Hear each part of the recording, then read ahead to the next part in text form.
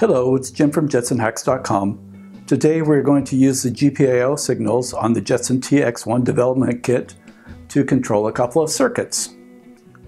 The circuits are a push button as an input and an LED as an output. Let's get started. First, let's set up our circuits. We'll do the button first. We take 3.3 volts from the J21 header, pin 1, and connect it to this positive rail. From the positive rail, we take that to one side of the tactile switch.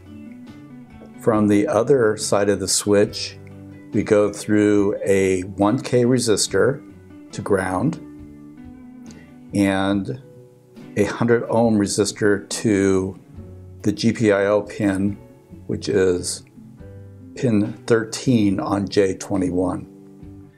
Ground comes from pin 39 of J21 to this ground rail here and ties across to this other ground rail. For the LED circuit, we take 5 volts from pin 2 of J21 and bring it to this positive rail.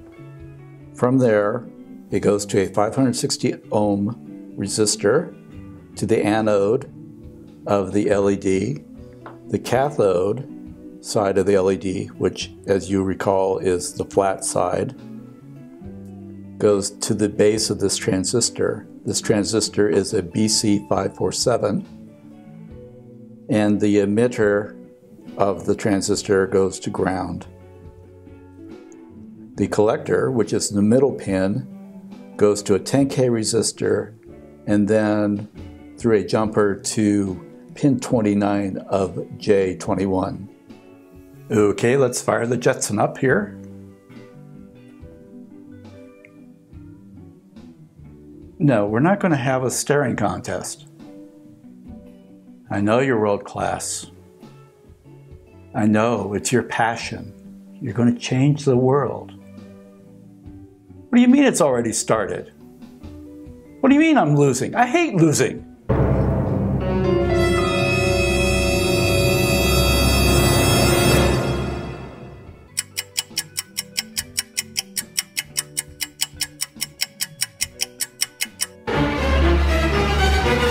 Okay, you win. My, you are good.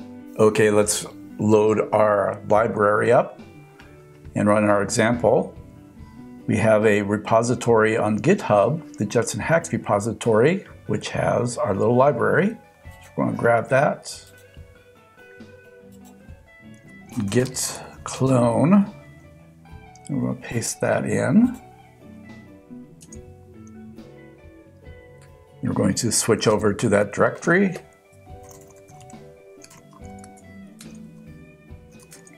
We're going to build our little example.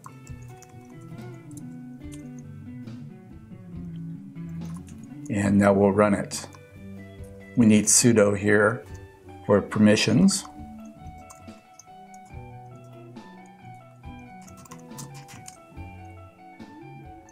The light switches on and off.